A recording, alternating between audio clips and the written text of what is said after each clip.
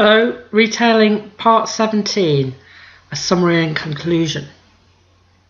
So let's consider what we've learnt in this series. How traditional retailing works. We've looked at traditional retail and the role of manufacturers, distributors and retailers, and the part they play in getting products in front of the consumer. We've looked at different types of retailers and their shared objectives of achieving a profit by practicing the art of arbitrage, that is, by purchasing and subsequently selling a product or commodity to profit from a difference in the price.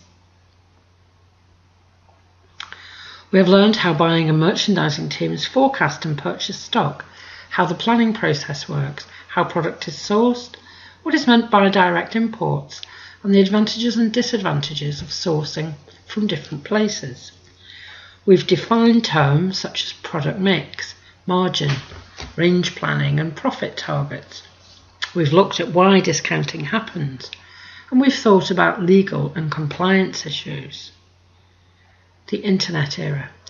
Then we looked at new developments in the era of Internet retailing, considered the speed of technological changes and the effect of them on retailers. We learnt about multi-channel retailing, click and collect, content marketing, touchpoint, mobile-enabled websites, location-based marketing, and other new trends and developments. Then we considered the effect of mobile devices on shopping, and the need to optimize websites for use on mobiles, and the ability to take payments on mobile devices. We looked at some new payment technologies too. We looked at the effect on the delivery industry and the new developments and opportunities emerging there. And then we looked at digital retail media, a fantastic opportunity which will spawn its own industry and produce some great opportunities. And finally, we looked at new retail models and some emerging trends. It is only by having an appreciation of traditional retailing and how it works that we can anticipate where retailing might go in the very near future. Our shopping patterns will change irrevocably as the Internet turns our world upside down. What opportunities will there be for us in this new world? New developments. In many countries and regions, there will be small local retailers for many years to come. But as internet shopping takes hold in many countries, the traditional high street or shopping area will come under threat and will have to evolve or die. It's already looking likely that the mobile smartphone will play a key role in the revolution or evolution of shopping. Consumers can view the market and its offers right on their screen. They can compare products and prices, search for discounts and make their selection.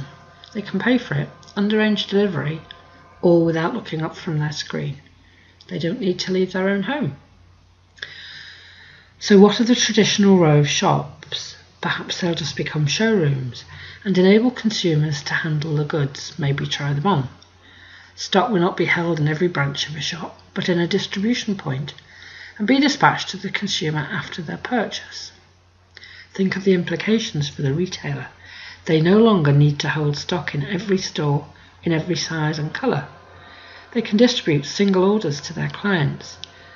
They will have to contend with return goods though, and there will be a cost attached to that, which will be offset against the savings in stock holding.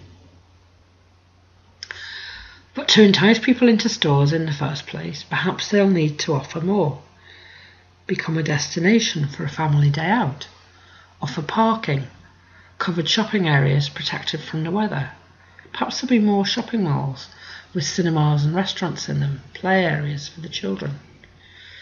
And the existing high streets may be turned into homes, schools, doctors' or dentists' offices, beauticians, hairdressers, nail bars. And how will the Internet evolve? Anything is possible.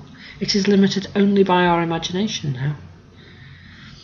I do hope this retail series has given you an insight into the workings of retail and its management, and perhaps inspired some of you to consider a career in retail management.